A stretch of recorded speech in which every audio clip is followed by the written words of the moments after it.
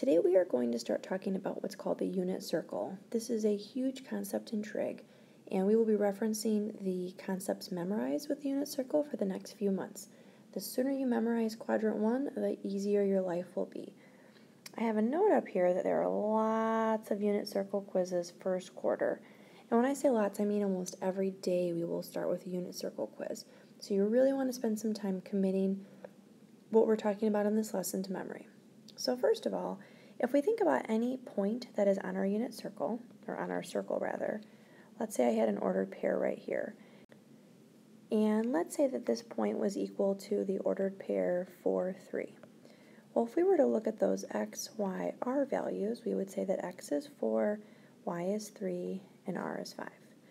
Well, we learned the other day that whenever we have a triangle, we can always scale it down to get another triangle that is smaller or bigger, as long as the sides have the same ratios and the angles are equivalent. So that being said, we could take these x, y, r values and we could rewrite them so that r is equal to 1. And then that would give us, we would do that by dividing everything by 5. So x would be equal to 4/5, y would be equal to 3/5, and r would be equal to 1. This right here would give us a point on what we call our unit circle. And our unit circle is a circle with the center at the origin and the r value equal to 1. Now, if we look at any point that is on this circle, and this is a little bit off, if I were to look at this ordered pair, that ordered pair would be equal to 4/5, 3/5. All right, now if we look at our original x, y, r values that we started with, if we were to find the cosine, which is x over r, would be equal to 4/5. And the sine ratio, which is y over r, would be equal to 3/5. Hey, what do you know? The cosine ratio of the original point is equal to the x value of the scaled point. And so for this reason, whenever we have a circle where the r value is equal to 1, any point on this circle xy represents the cosine of that angle, comma, the sine of that angle. Now, this is kind of a big picture idea. I'm not going to ask you to scale down all of your x, y, r values. But what I want you to understand is when we talk about a unit circle, and we talk about r equaling 1, and we talk about an ordered pair, cosine theta, comma, sine theta, I just want you to understand how they're all kind of interrelated. Okay, so another big idea that we're going to be building on today is the idea of 30, 60, 90, and 45, 45, 90 triangles. Now you learned these back in geometry, and we had to memorize our patterns. And you probably saw your triangles in this scenario. Well, as we know, our triangles don't look like this. When we draw them, we are going to have let's say our point is right here. Then the triangle that I draw is going to be drawn with respect to the x-axis and look like this. So if I happen to have my 30 degree angle, let's say right here, then as I draw this in, I have my 30 here and my 60 here. Now we just talked about the whole idea of the unit circle and being scaled down. Well, when we think about our 30, 60, 90 pattern, the way that we memorized it in geometry was that this was a 1, this is a root 3, and this is a 2. So this is what I mean when I say we are not going to take every side length and scale it down so that r is equal to 1. We don't need to do that. I just wanted you to be aware that that is what we mean when we talk about our unit circle having a radius of 1.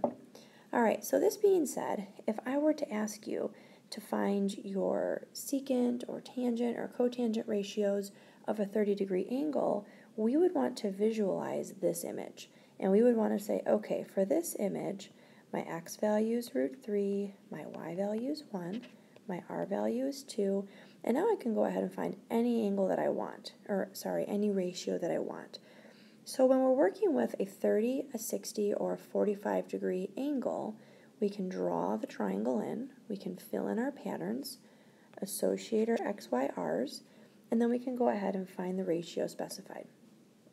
Now, that process is pretty time consuming, and that's part of the reason why most people just memorize their unit circle rather than having to draw out all of their triangles each time. If we were to do a similar drawing for our 45, 45, 90 triangle, in this case, x's and y's are the same, hypotenuse or r is root 2, and so my values are going to be that x and y are both 1, and r is equal to root 2. So in the example of question D up here, if I ask you to find cosecant of 45 degrees, we're going to say, okay, cosecant is r over y, therefore that gives me root 2 over 1, or just root 2. Alright, so I don't know about you, but I really don't want to have to draw triangles every single time I have to answer a unit circle question. So for that reason, we build our unit circle for first quadrant, memorize it, and then we can apply that for every other quadrant in our circle. So let's take a look at that on the next slide. First, we're going to go ahead and we are going to focus on the 30 and 60 degree triangles. So if I were to draw in this triangle right here, this is my 30 degree reference angle. If we fill in our side patterns, we have 1, root 3, and 2. Now if I go ahead and look at my 60 degree triangle,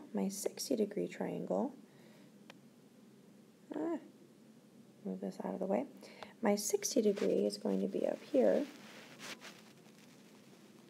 Here's my right angle, and my side lengths will be 1, root 3, and 2. So one thing that I want you to notice is that the radius is always 2, and the 1 and the root 3, they basically switch sides depending upon if the shorter side is on the x-axis or if the longer side is on the x-axis. Now from here, I can find the ordered pair associated with this angle on my unit circle. Now we said a minute ago that all of these ordered pairs are going to be written as cosine theta, sine theta. So if I look at my 30 degree angle, my cosine is x over r, my sine is y over r, then I can say that my ratio for 30 degrees, x over r, is going to be root 3 over 2, and then y over r is 1 over 2. Now when I come over here to my 60 degree angle and I do my cosine, x over r, I get a 1/2, and my sine, y over r, I get root 3 over 2. Now I want to point out to you, we talked the other day about cofunctions, and we talked about how cofunctions such as sine and cosine are equal when their angles are complementary. So what does that mean? That means that cosine of 30 degrees is equal to sine of 60 degrees. And if we look at this, cosine of 30 is equal to sine of 60. Similarly, cosine of 60 degrees is equal to sine of 30 degrees. Hey, check that out. Cosine of 60 equals sine of 30. So what you want to remember is that your 30 and 60 degrees, your ratios for cosine and sine are either 1/2 or root 3 over 2. The one that is bigger is determined by if the angle has a longer x side or a longer y side. Now the other special triangle that we learned about is the 45, 45, 90. So let's take a look at that one. And we'll do that on one of the circles down here. So for our 45, 45, 90, that's going to be this middle point. For this triangle, the side lengths were the same, 1, 1, and root 2. So now when I go to do x over r, 1 over root 2, I need to rationalize that. So I times it by root 2 over 2, I get root 2 over 2. And when I go to do y over r, I have the same values because x and y are equal. So for a 45 degree angle, both cosine and sine are going to equal root 2 over 2. And this further goes along with our cofunction identity we learned the other day, that if the angles are complementary, the cofunctions are equal. All right, let's go ahead and put all of this together on one circle. And that's what this guy at the bottom is here for. So if we go ahead and put all of this together on one, here's what we're going to see. And again, we're just focusing on first quadrant. We are going to see root 3 over 2, 1/2 for my cosine sign. Root 2 over 2, root 2 over 2, 1/2 root 3 over 2. And that's going to be for my 30 degree, 45 degree, and 60 degree angle. Now if you think about what we talked about the other day, we talked about how my cosine function starts at 1 and at 90 becomes 0. And we talked about how our sine function starts at 0 and as we approach 90 increases to equal 1. Here's a cool little trick I like to use to help remember these ratios and how they behave. So we said the other day that my cosine ratio goes from 1 to 0 and my sine ratio goes from 0 to 1. Alright, so using that idea, we can think of 1 is the same as root 4 over 2.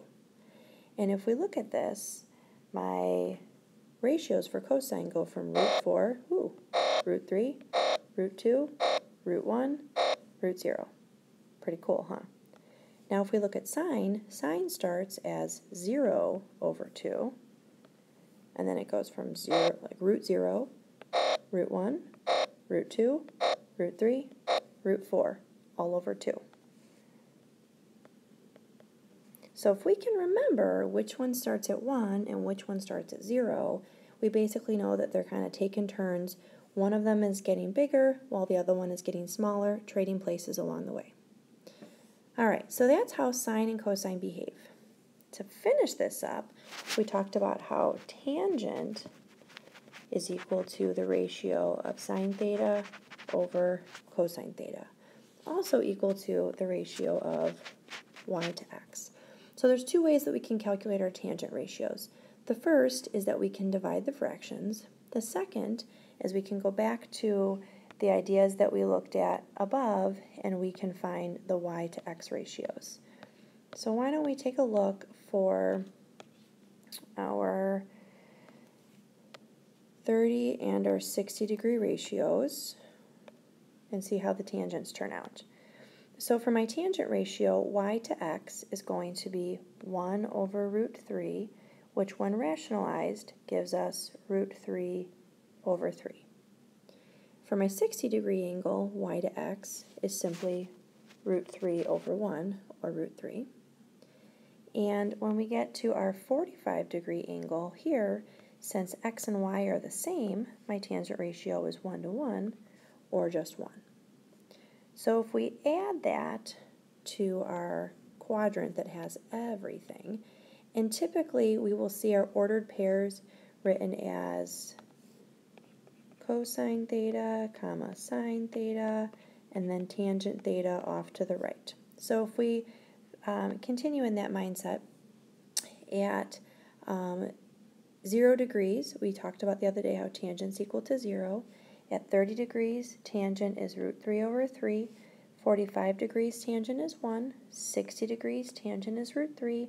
And then at 90 degrees, tangent is undefined because tangent starts at 0 and gets bigger, bigger, bigger. And then as we reach those angles close to 90, since x gets to be so small, when you divide by something really small, you get a really big answer. All right, so here's what we want to do. We need to memorize this. The sooner, the better. Because once we know, for example, cosine of 30, then if I ask you for secant of 30 degrees, you just flip the fraction. If we can get this first quadrant down, we're going to be golden. All right, that's it. Homework for the weekend, Math Excel, and memorize this unit circle.